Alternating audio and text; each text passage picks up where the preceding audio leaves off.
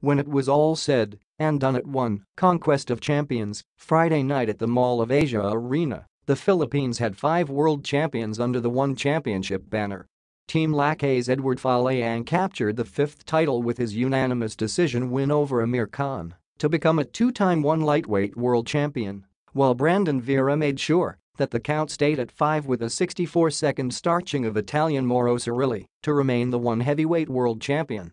Now, 5 of One Championship's 11 MMA world champions proudly call the Philippines home. It was indeed a landmark night for Filipino mixed martial arts, and Vera couldn't be more happy to be part of the revolution.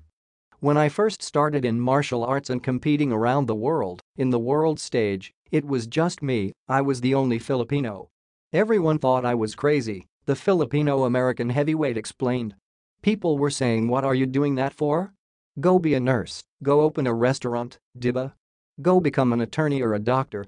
Vera began his professional career back in 2002 and was indeed one of, if not the first Filipinos, to make a name for himself globally in the mixed martial arts arena thanks to his run with North American promotion Ultimate Fighting Championships or UFC. Now, more Filipinos have carved a name for themselves in mixed martial arts, and Vera sees it as a testament to the potential that Pinoy fighters possess.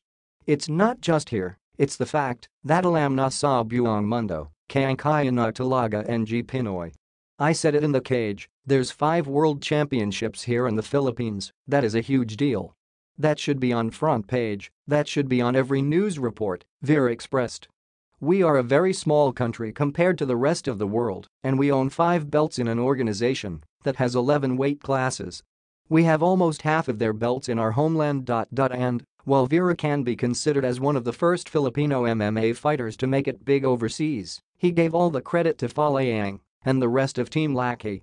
"I can't take credit for it because those Team Lakay guys, the Filipinos, they've been doing their own thing since their Washu days, diba? But to be a part of it, to be part of those 5 belts, to own almost half in the world, I am very proud of that fact. They did that on their own though, I had nothing to do with that. That was their sweat, that was their blood out there.